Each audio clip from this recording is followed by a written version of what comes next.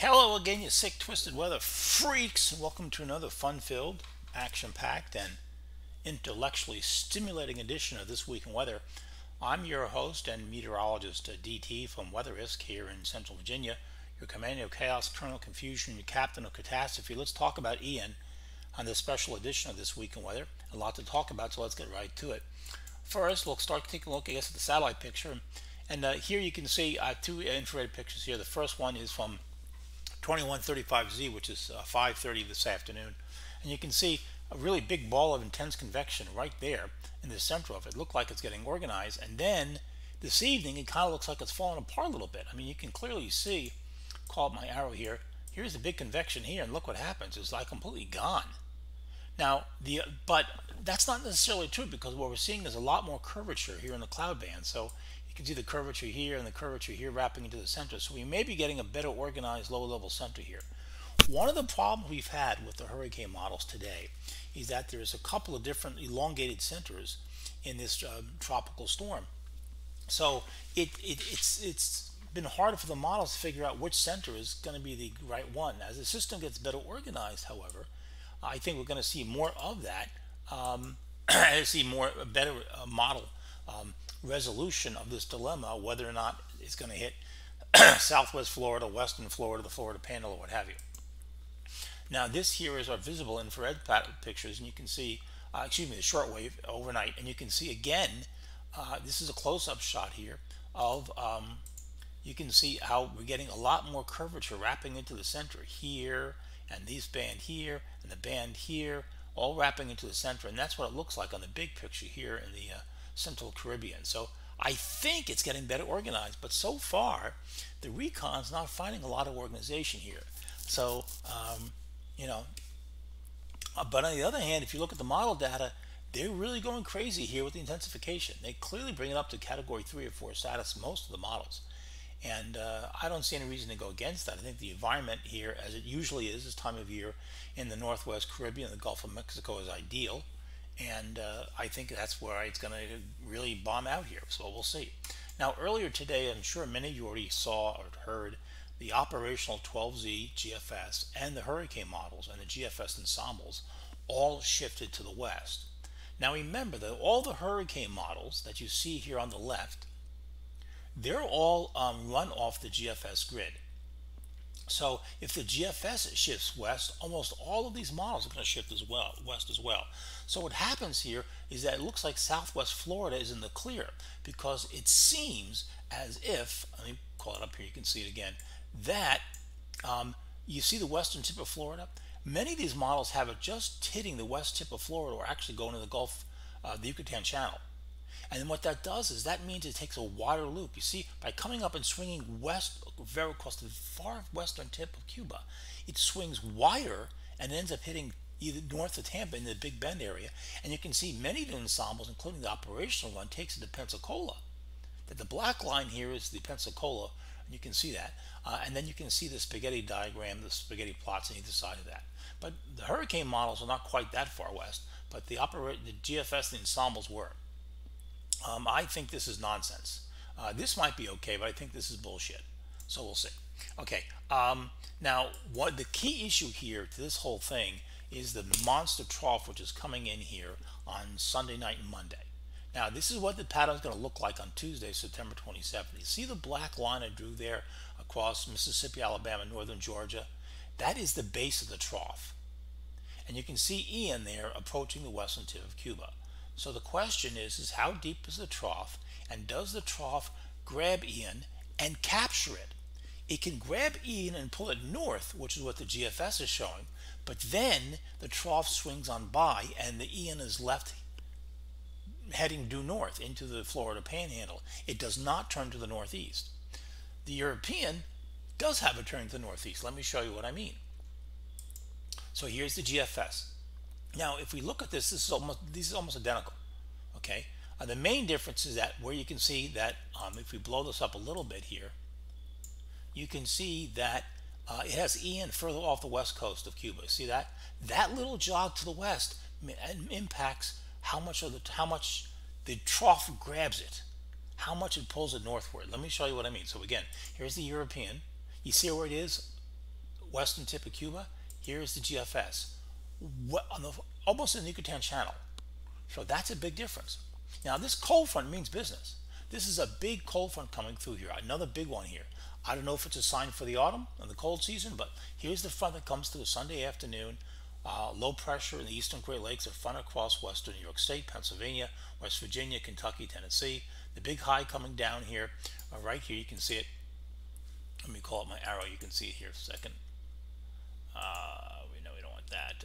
Where'd the arrow go? Oh, I lost it. Anyway, so that's what it's doing. There it is. Okay, and you can see here's the big high right here. You can see it right there, and there's the cold front right through here in the low pressure area. Now you can't yet see Ian on that side of the map. You can't see it. It hasn't showed up there yet, but it will. And then if we go to the next image, here's the European. Now the front is now off the coast Monday afternoon, and then you can see Ian just appearing at the bottom of the map, and there's our low pressure area in the eastern Great Lakes. It's a cold, cold, windy day in the eastern Great Lakes area. And then when we get to here, we can see the European. This is now for Wednesday morning. Now, the European has it a 12Z run. This is 18Z run, I should say. 970. Some of the models have it 950, 945 on the European. But look at the high here. You can see this is 1035 millibars. And look at these north winds really coming down the cold air. And that really you're going to see those winds like we saw the other day up and down the East Coast, but especially from Pennsylvania through Virginia down to Georgia and Alabama, Mississippi. It's going to pull down a lot of cold air for this time of year. Look at these temperatures. This is a Wednesday morning. Look at Minnesota, Wisconsin, Iowa. That is a killing frost for this time of year before October. That's a big killing frost. That's much colder. The models had it a couple of days ago. But even we're in the mid-30s in West Virginia, Ohio, Indiana, central Illinois. And now the cold air is just getting into Mississippi, Alabama, Georgia. But this is going to be a lot of dry air. And this dry air is going to be situated across the deep south as Ian approaches Florida. And that's going to be a problem. It's going to cause rapid weakening, this cold air. And now once the cold air gets east of the Appalachians, you're going to see the temperatures drop. Here's the next day. This is the morning of September 29th. And you can see again, another frost likely in most of the Great Lakes in the Ohio Valley, West Virginia, portions of the mountains of Pennsylvania, New York State, and central and northern New England. This is going to be another frost. You got 40s in Tennessee. Hurricane approaching, you have 40s in Tennessee. You don't see that every day. You have upper 40s in northern Alabama with a hurricane approaching. Keep that in mind, folks. This is a big deal. Okay, now let me show you what I mean. Here we have two images which show you what happens now on Wednesday afternoon.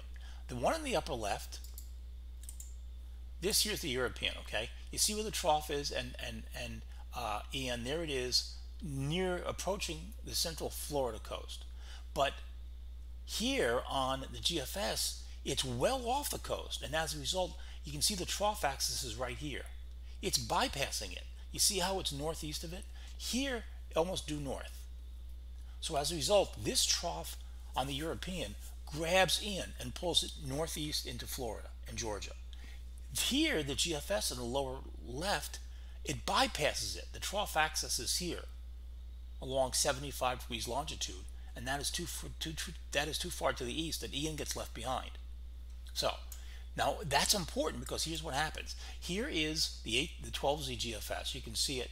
Now the brown represents really, really dry air, and the green is very, very moist air. So we have a Category 5 hurricane, almost a Category 5 hurricane, the central Gulf of Mexico, headed towards the Florida Panhandle and Mississippi. But look at the dry air just to the north. As soon as you go inland, you have tons of dry air. So the dry air gets pulled into the system. It begins to wrap into we can already see the dry air getting wrapped into the system here. See that? See how it gets pulled into the system? Remember, a hurricane is a huge circulation. So as it approaches the coast, it's going to grab this dry air and pull it in. There's no doubt about that. So then what happens is the hurricane models take it right through the channel. Well, this is the global models here and you can see all these models take it almost to the Yucatan Channel. Now, I just think this is too far west. I just think this is way too far west. Okay, so then, but we can see some change here a little bit. Here's the 18Z hurricane models. Again, you can see most of them are north of Tampa in the Big Bend area over Apalachicola, Pensacola. But at the end, the 0Z run, you can see right here, the models bend back to the right. You see how they bend a little bit right here at the end? Notice again, here's Apalachicola, and then here is the zero Z. See, they bend it to the right a little bit at the end. So it's not much of a change, it's a slight change. So we'll see. Now the European is vastly different. The European, you can see it goes over western Cuba, and then it heads towards Tampa. Very, very clearly heading towards Tampa. And then the European has a 948 right before it hits Tampa. This is a direct hit in Tampa, St. Petersburg. This would be a disaster. If this is right, this is a disaster. This would be the worst hurricane in over 150 years in Tampa.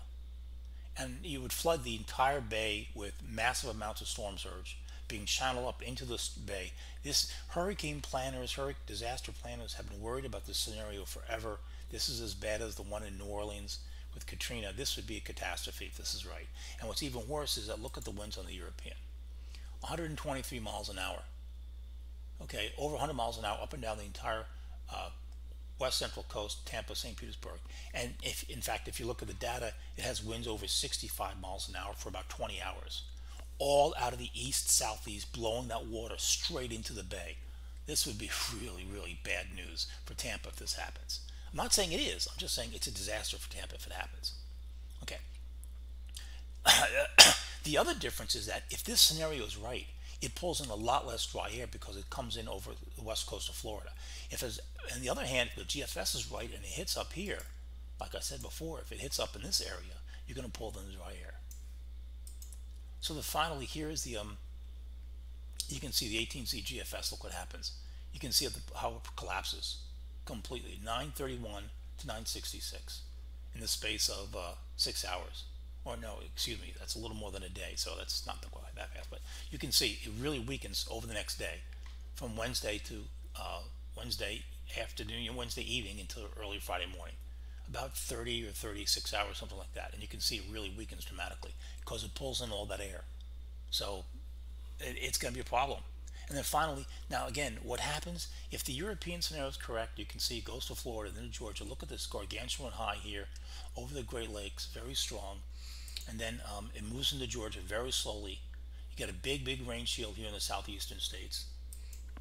And eventually, it pushes into Georgia. You get rain into Ohio, Kentucky, Virginia, North Carolina, Maryland, Delaware, West Virginia. A lot of rain here, a lot of flooding, potentially heavy rains in the mountains. And the 18Z GFS is doing the same sort of thing. Now, it's further west, but there's a lot of rain up and down the southeastern states into Virginia and the Appalachian Mountains, the southern areas as well. So we'll see. So again, the real scenario is if it goes towards west central Florida, it doesn't weaken as fast. If it goes straight into the Florida panhandle, it's going to suck in all that dry air and it's going to collapse big time as it approaches the Apalachicola, Pensacola, Florida panhandle area. There you go. That's what I think right now. We'll see what happens. So it looks like tomorrow. This is DT from Weather Risk. I'll see you over the Twitter page and over on the website and on the Facebook page.